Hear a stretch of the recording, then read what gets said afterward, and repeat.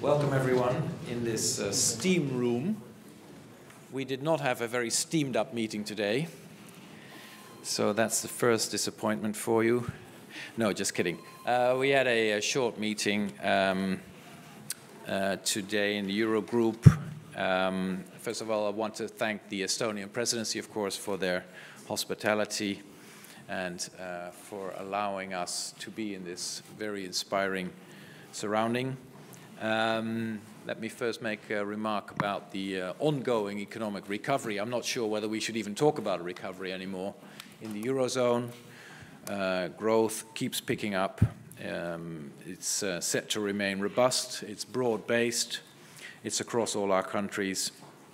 Of course, risks remain and work needs to be done dealing with those risks, but confidence is ever increasing, and I think that's hugely welcome.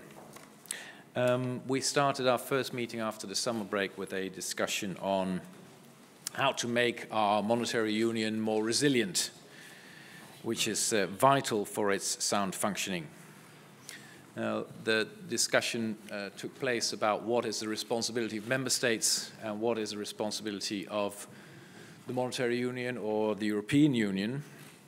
And I think reducing vulnerability, there are three aspects regarding resilience. First of all, of course, how can we make sure that we are less vulnerable to economic shocks? Secondly, how can we increase the absorption capacity? So this is how, when the economic shock occurs, how it is being dealt with, absorbed, both by institutions, by markets, by households, by companies. And thirdly, about enabling a faster economic recovery after a shock. And that, of course, is one of the lessons learned from the crisis. We were much too slow in absorbing the shock. So we were, well, let's say we weren't ready and fit to absorb the shocks, nor on the private nor on the public side, and took a very long time to recover. Certainly if you compare, for example, to how the US recovered from the crisis. So the three phases: reducing vulnerability before the shocks, absorption of the shock when it occurs, and having a fast recovery after the shock. Those were the elements discussed. It's, of course, an umbrella issue, because when you get into it, it's again about the kind of structural reforms needed at national level, finishing the banking union, completing capital markets union so markets can absorb more shocks, improving our governance and institutional frameworks, both national and European. Many of those topics we will also return to today, tomorrow, in the coming months when we discuss the future of the monetary union. So we will build on today's discussion, bringing the topics back on our agenda in the coming weeks, putting it in the work program of the Eurogroup, and start work this autumn on topics that are right in front of us, like finishing the banking union. The Commission already has proposals on the table, doing more work on the capital markets union, where proposals are on the table, while we discuss the future elements of the monetary union. Second topic today was the state of play in Greece, the planning of the third review in Greece. We got a report from the institutions on topics that are being worked on at the moment. Technical teams are at the moment in Athens, fact-finding and preparing the grounds so that later on the third review can get off to a quick start, and the idea is to finish that before the end of the year. More work needs to be done, of course, on a number of issues, some of which were already mentioned today.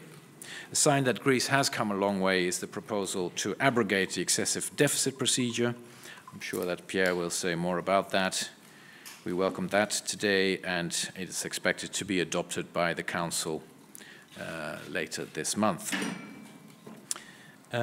We also addressed ongoing court cases against the previous director of Alstat. And let me underline here again that across the room in the Eurogroup, great concern was expressed about the ongoing court cases, the effect that it has internationally on the confidence in Greece and the process of modernization in Greece, including the independence, of course, of Alstat itself.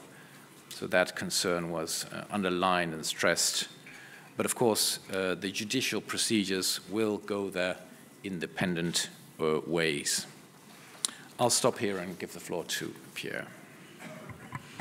Merci, cher Président, cher Jeroen. Moi aussi, je veux commencer par dire à quel point nous sommes impressionnés par la qualité de l'accueil ici en Estonie. J'ai d'ailleurs commencé cette réunion par une rencontre bilatérale avec le Premier ministre. J'ai pu apprécier à quel point le gouvernement estonien était engagé dans la préparation de sa présidence, notamment dans le débat sur l'approfondissement de l'Union européenne, de l'Union économique et monétaire, ou encore dans le débat sur la taxation, la fiscalité du numérique. Et on sait qu'il y aura ici un sommet à Tallinn le 29 septembre qui sera préparé très activement. Je vais commencer par là où Jeroen a fini, par la Grèce. Je vais inverser les sujets pour changer.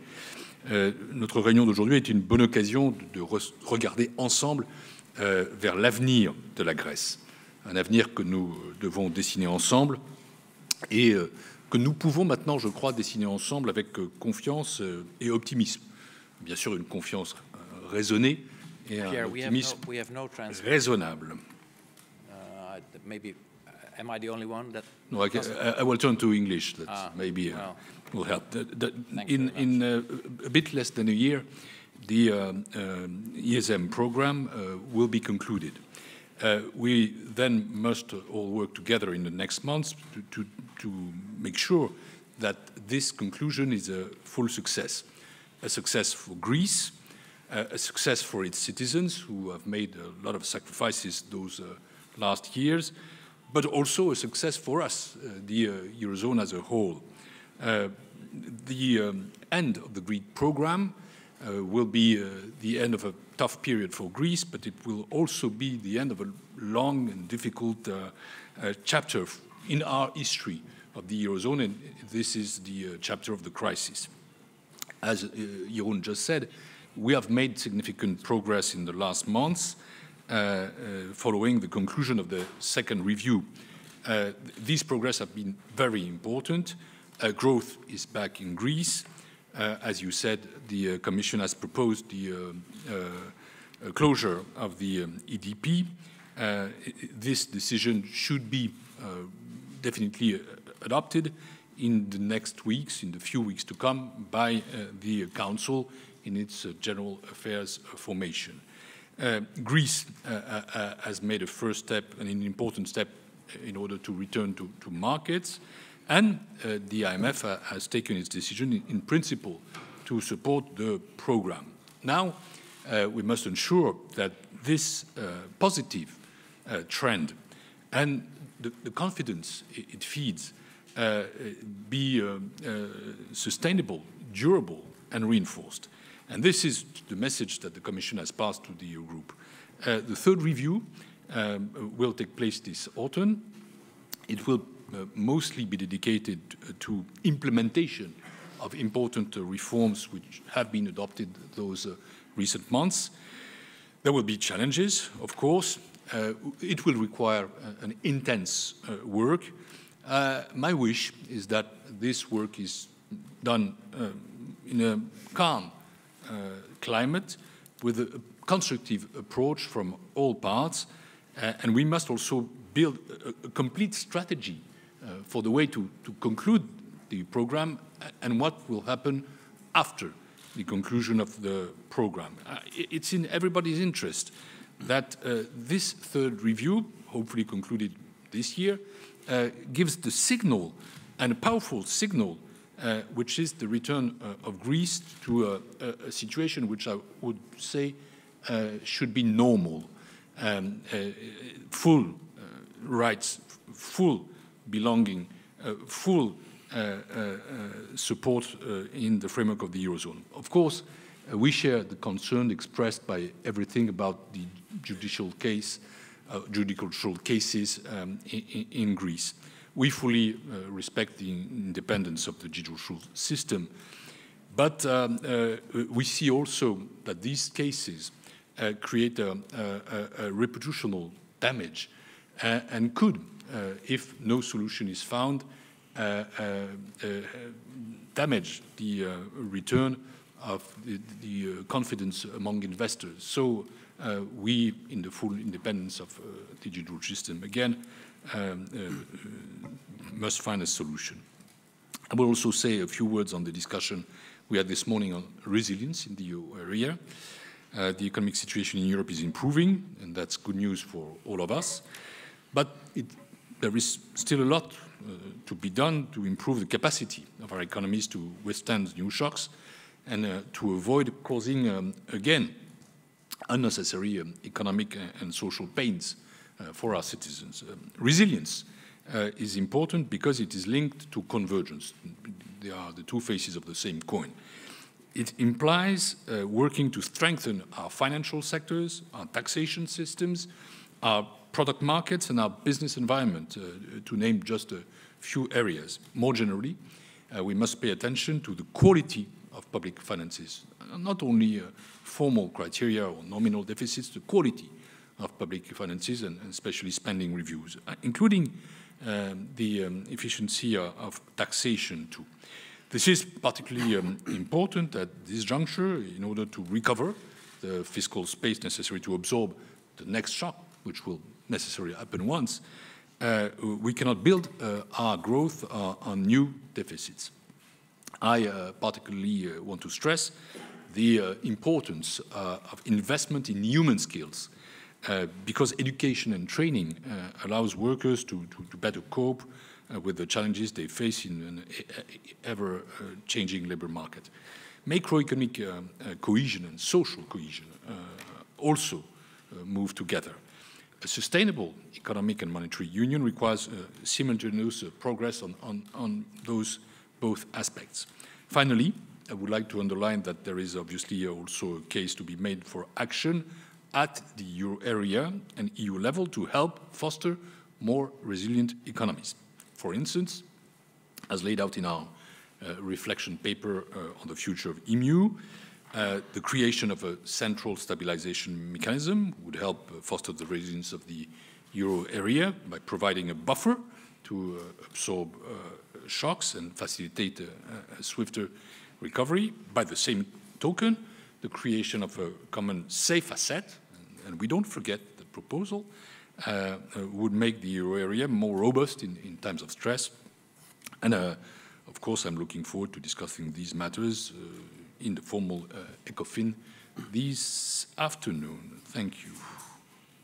Thank you. Benoît? Yeah. Thank you, Jeroen, and good afternoon. And let me also start with Greece, as Pierre has done, and let me concur with Pierre that the background of that discussion was a background of much greater confidence in the future of the Greek economy, based on the recent numbers.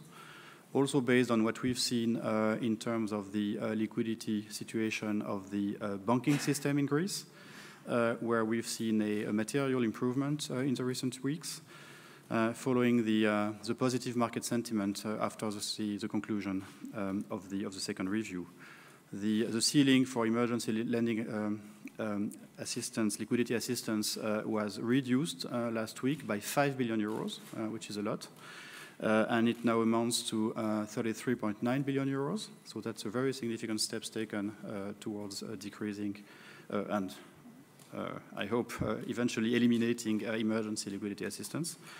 That said, deposits started recovering only recently and moderately. So that's still a long way to go in terms of deposits coming back to banks.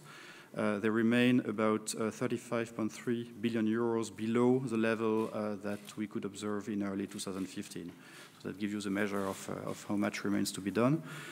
And after the progress in the aftermath of the completion of the second review, the decline in spreads in government bonds has not continued.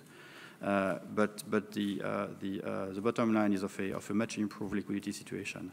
So against this overall more favorable background, it's important that the timeline of the ESM program stabilizes. We need regular, limited in time, quarterly reviews, and that would remove important sources of uncertainty and contribute to sustained growth in Greece.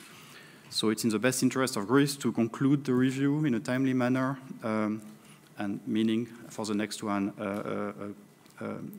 by the end of the year. And in the context of the review, significant and visible progress needs to be done to make full use of the tools which were adopted in the context of the strategy to reduce non-performing loans. And we know that banks are making efforts to implement their strategies and deliver on their targets as agreed with the single supervisory mechanism. But it's particularly important that electronic auctions, e-auctions, are promptly, swiftly made operational and that they are not postponed. And also that out-of-court workouts should be used to the broader extent. That will fuel into the positive sentiment over the balance sheet of Greek banks. And finally, we fully concur with what the president of the Eurogroup said about the need to protect the independence and the credibility of the Greek statistical system. We are concerned about the recent conviction of Mr. Georgiou for actions performed in his professional capacity. This puts into question the credibility of Greek statistics as validated by Eurostat. It creates concerns regarding the independence of the Greek statistical authority going forward. So we invite the authorities to take any possible action to ensure that the independence of Elstat and the credibility of statistics is preserved and to gather broad political support in doing so. Finally, on resilience, well, first let me say that we welcome the discussion about the future of the Eurozone being accelerated after the speech of the European Commission's president on Wednesday, and this will be discussed by ministers later today. So this morning, as said by the president, this was about macroeconomic resilience, and the discussion reminded us that that strengthening the common framework, as also outlined by Pierre, and on the one hand, and on the other hand, making member states individually more resilient should go hand in hand. A lot can be done and should be done within the existing frameworks to make member states more resilient against outside shocks. And that, by the way, why we demand structural reforms all the time. So it's very consistent. And this will also yield benefits for the transmission of our monetary policy. So the ECB has a stake here because the convergence, resilience, that's something that will make our monetary policy transmission smoother. And let me also say that improving resilience is not an alternative to adherence to the rules. It's quite the contrary, actually. It makes it even more necessary to adhere to the rules, starting with the Stability and Growth Pact and with the macroeconomic imbalance procedure. I stop here. Thank you. Klaus? Yes, a few points to add on Greece. As you remember, the ESM disbursed 7.7 billion euro in July after the completion of the second review. There's 0.8 billion left under this third tranche that is earmarked for arrears clearance, can be disbursed before the end of October, but we have to be certain that the agreed arrears clearance program is indeed implemented. We don't have the data for that yet, but we will make that assessment in October. Obviously, the conclusion of the second review and the disbursement and the timely payment of debt service that was due in July improved market perception. You all know about the bond issue. And I think the economic data, which are in general positive, my colleagues talked about that, all contribute to this improved mood. Also, the three major rating agencies all attach now a positive outlook to Greece sovereign rating.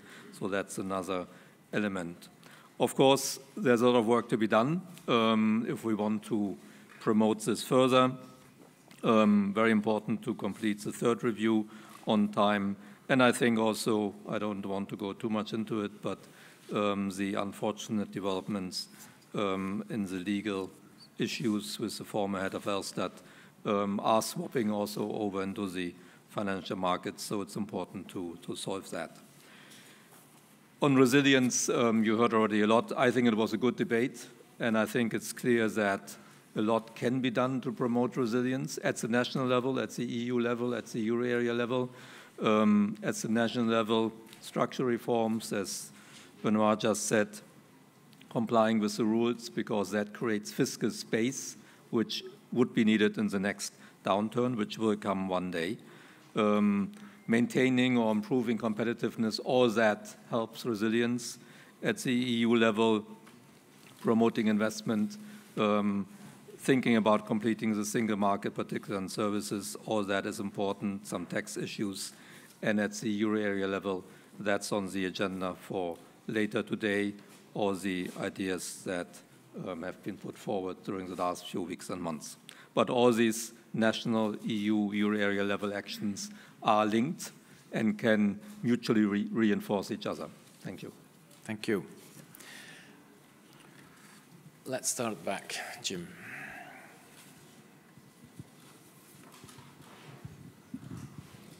Very much. Jim Brunsden from the Financial Times here at the back.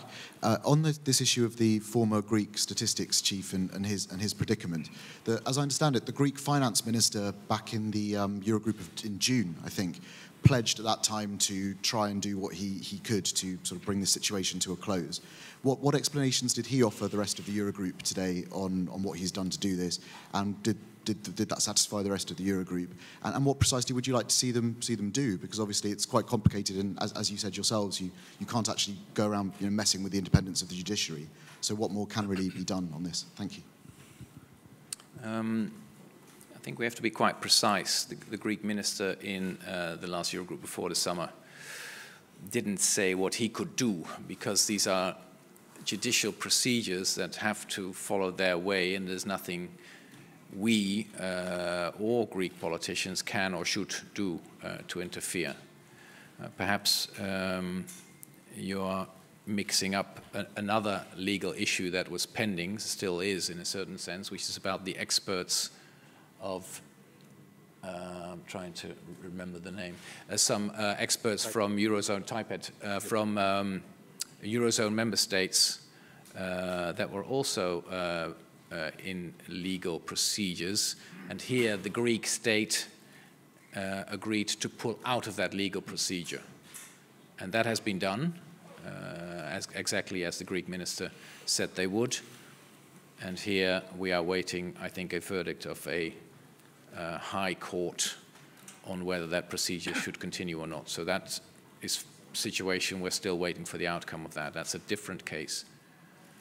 On the case of the former Elstat director, we're not asking the Greek government to intervene at all, but we have expressed our concern because it directly and indirectly touches upon, is Elstat independent? Are the people who work for Elstat protected, etc., etc.? And that is an issue which is raised internationally each time that there is again a court case.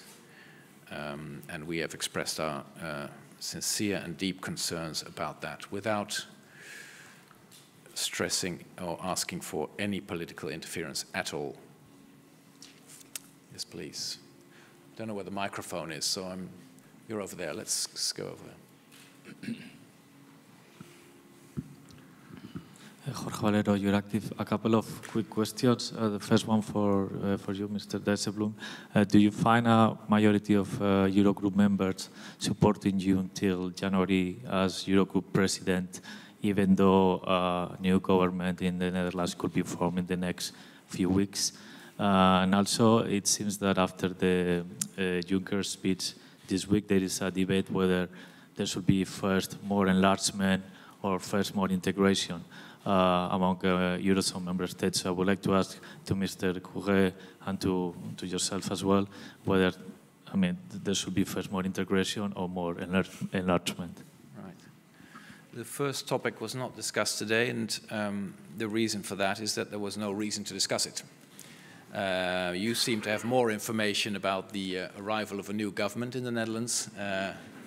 I don't. In the current situation, I'm still the Minister of Finance and President of the Eurogroup. By the way, it's my intention in every circumstance to complete my mandate, which runs until mid-January. But it was not discussed today, so if you want to hear the opinion of other colleagues, you would have to ask them. On the other topic, my vision is that these processes will continue in parallel.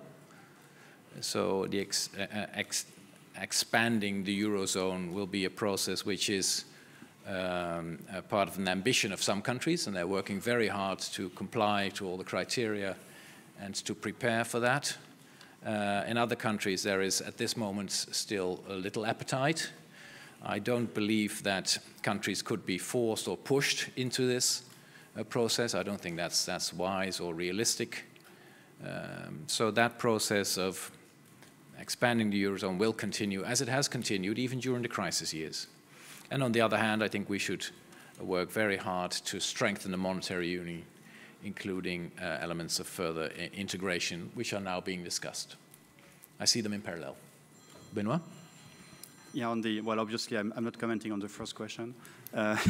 Well, the only comment is that Jeroen is a fantastic president of the Eurogroup. So we know what we have, we don't know what we get. So. Thank you very much. I certainly welcome what he just said. On the second point, which is Eurozone enlargement, I mean, just two short comments. First, and also related to President Juncker's speech. I mean, first, we fully concur with President Juncker that the euro is the currency of the Union, of the EU. That is clearly stipulated in the treaty on the EU, so it's a very welcome reminder that the euro is the currency of the Union. And then President Juncker also rightly recalled that all member states, except those with a derogation, which is, as you know, UK and Denmark, are supposed to join the euro once they fulfill all convergence criteria. So that's something that will be assessed against the convergence criteria as they are in the treaty, and that includes sustainable convergence. Pierre, you want to add? Yes, I've not been asked, but it's quite logical that the Commission gives also its own feeling about the President's speech. First, my feeling is also that we have a great President of the Eurogroup. And I want to say how confident we are in Jeroen's work and leadership here. Second, about the speech. There must be some clarity and no ambiguity. First, what the President of the Commission recalled, and I think that was his duty, was to say that the Eurozone is opened, that the door is opened. In the treaties, the euro is the currency of the European Union. And so to say, well, it's still inclusive. We are not a closed club was something I think was absolutely necessary at this stage. And it's also necessary to help those countries who are working hard to join to do so. But there is the ambiguity. Nobody, as Jeroen said, will be forced to join the euro. Nobody. It's not the intention of the Commission to create something which will be of that kind. But those who can, because they meet the criteria, and will, and have the will, because they feel that the future is here, they will be welcome when time comes. No more, no less. So I think that was simply impeccable. Okay. Merci. I don't know, I keep losing the microphone, so Mark Peperkorn. Thanks, Mark Peperkorn, Volkskrant, Netherlands. It's a question for Mr. Moscovici and Mr. Dijsselbloem. Mr. Moscovici, you've been making quite some critical remarks about, let's say, the democratic quality of the Eurogroup. Could you explain for me what should change? And Mr. Dijsselbloem, could you also give your opinion about how undemocratic the Eurogroup has been the last 5 years since you took over? Thanks. Shall I go first? Go first. Well, you opened the debate, so why don't you go first?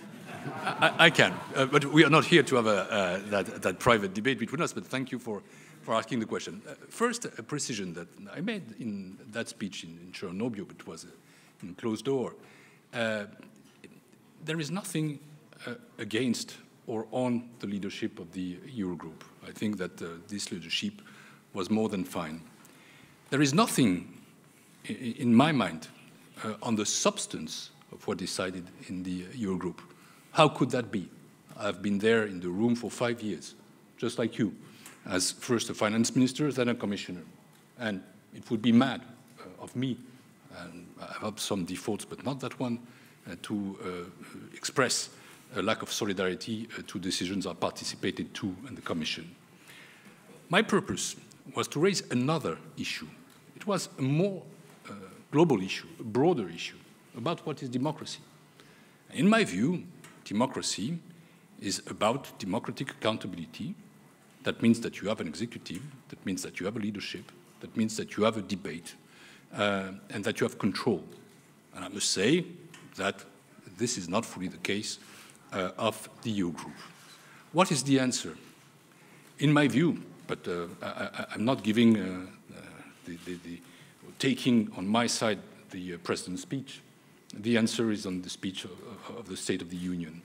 When President Juncker says that we need to have a budget, as a line inside the EU budget, which is also logical if we consider that finally the Eurozone and the European Union will be one.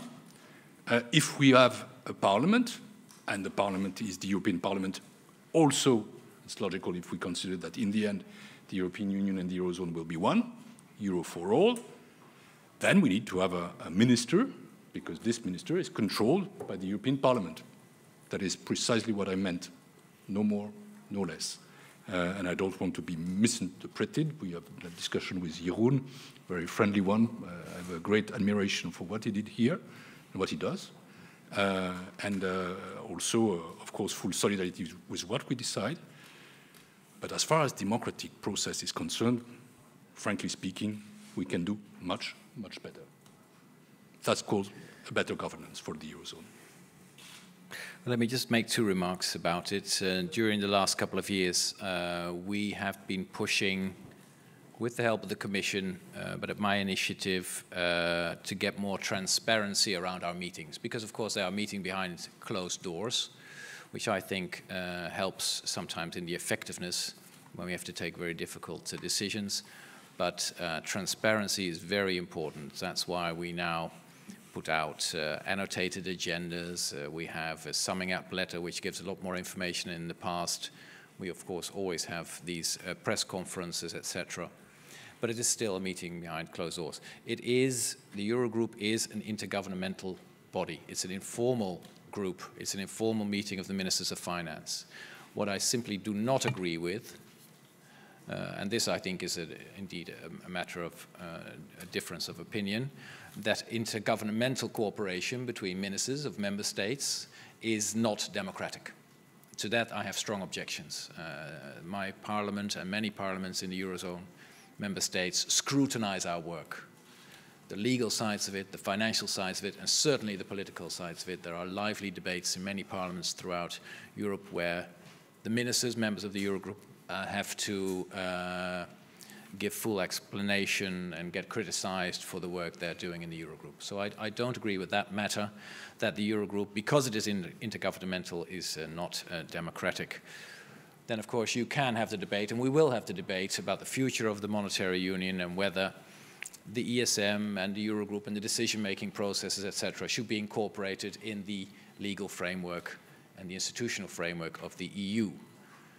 My personal experience is that the Eurogroup has functioned very well and effective in very difficult circumstances, that we have always been able to find solutions, sometimes late at night, and I think the fact that it is intergovernmental makes it also possible to actually enhance that trust and cooperation between national governments. And I think that's crucial. Without the support, the mutual trust between countries, between governments is going to be very difficult to make progress in the coming years. So, yes, the EU is complex, and I appreciate all the elements in the speech by President Juncker, which basically say, let's make it less complex. And I understand why he says that. But I feel that having a mixed system of intergovernmentalism and the communitarian method has actually worked. It's not the perfect system, it's not the easiest to understand, but I'm a practical kind of guy. I want to have results, and if it ain't broke, don't fix it. So that's how I see the Eurogroup, but the debate will continue. Absolutely, and you expressed well what the differences were. So let's go to the front row here, and then we'll move that side. Eleni Varvitsiotti from Καθημερινή Sky. Two questions. The IMF supports that there should be an asset quality review of the Greek banks in the coming months. Is that the position of the Commission and the ECB? And was there a discussion during the Eurogroup on the recent clash between the Greek government and this Canadian mining company, Eldorado, which took place in the past weeks? The second question I can answer, and the answer is no. The first one, I think, was to the institutions. Yeah, well, on the asset quality review, that's there is only one institution that can answer, which is the supervisor of the four largest Greek banks, which is the ECB as a single supervisor, so the supervisory board of the ECB. They've made it clear, I guess, that they don't see the need for an AQR, given what's planned, which is a stress test, which will come in 2018 as part of the broader EU stress testing exercise, which is led by the European Banking Authority.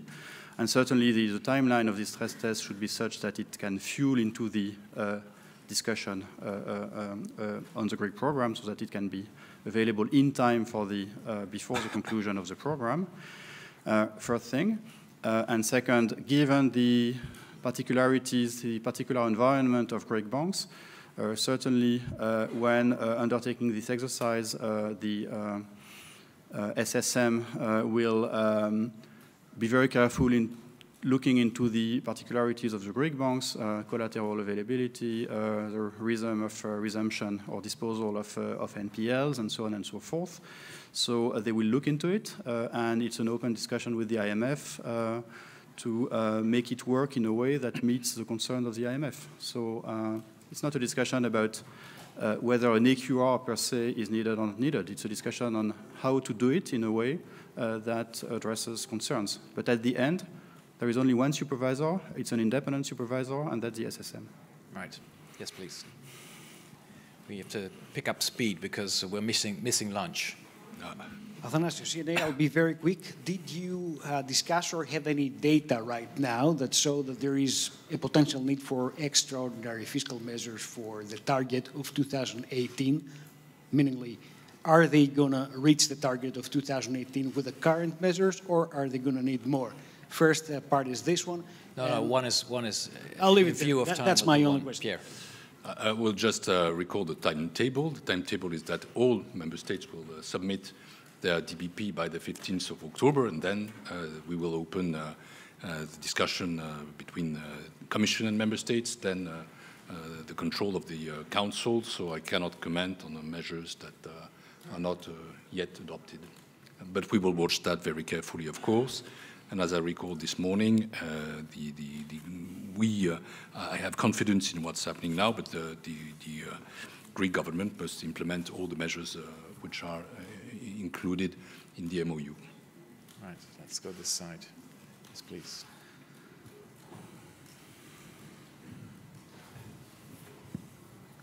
Good morning, Audrey Tonnelier from Le Monde. About the digital taxation of international groups.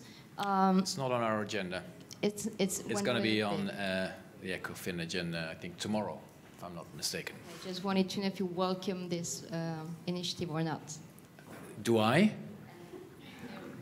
Mr. Moscovici and well, ECOFIN. Let's focus on Eurogroup issues now, because otherwise we'll... Maybe I will see you bilaterally in a few minutes.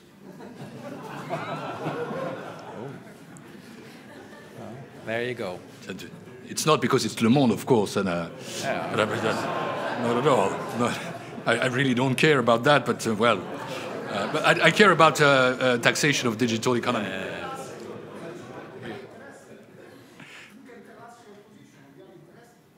The chair is to Jeroen. We haven't discussed it this morning, so let's talk about what we discussed in the Eurogroup. Céline Lepriou, Agence France Presse. A question to Mr. Dijsselbloem and Mr. Moscovici. Are the French reforms a precondition for a debate of the Eurozone? Sorry? Are the French reform a precondition to start a discussion of the reforms of the Eurozone? No, they're not a precondition, but of course, as President Macron himself said, it's very important that all the countries put in the effort that they have committed to. This installs confidence and trust among member states and the functioning of the monetary union. And on the basis of that trust, it's so much easier to have a constructive and effective discussion on what more should be done. So I think that approach that the French president took was very wise. And we follow it with great interest, the progress of the reforms in France. Le discours qu'a présenté le président Macron sur la colline de l'Apnix en Grèce est un discours important qui fait écho aussi, auquel fait écho le discours du président Juncker, et le débat sur l'avenir de l'Europe en général, de la zone euro en particulier, est manifestement lancé. On sent qu'une fenêtre d'opportunité s'est ouverte. Et on attend aussi, on le sait, des propositions plus précises qui vont venir rapidement de la part du président français. Et une parole française est toujours importante dans la zone euro, comme toutes les autres, mais aussi assez importante. Mais pour répondre plus directement à votre question, j'ai envie de dire oui, ces propositions sont décisives, elles vont dans le bon sens. Il y a un vent qui souffle, il y a une fenêtre d'opportunité qui s'est ouverte.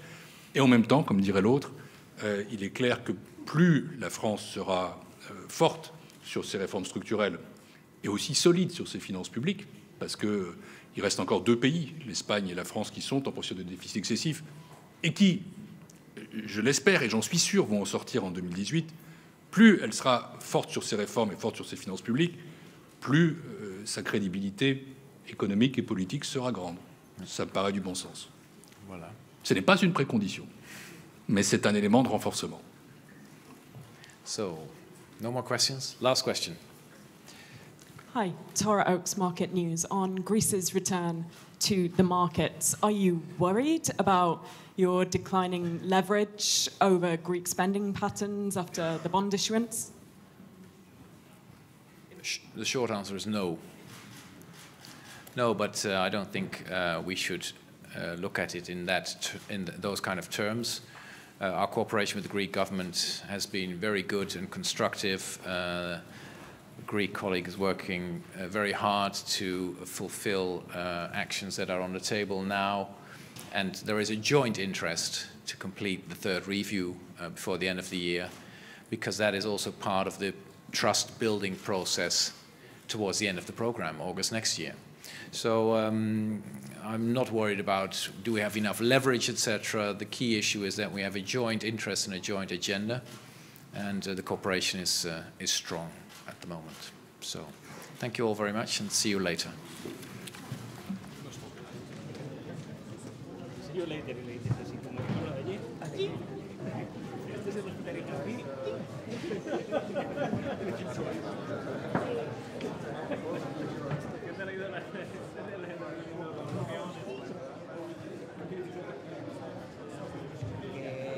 Dice Delia que este no quiere hablar hasta después de la mesa del Consejo de Ministros en Madrid, con lo cual no puede más, porque querrá que les apuntemos de la cosa catalana hoy en Madrid, van a intervenir.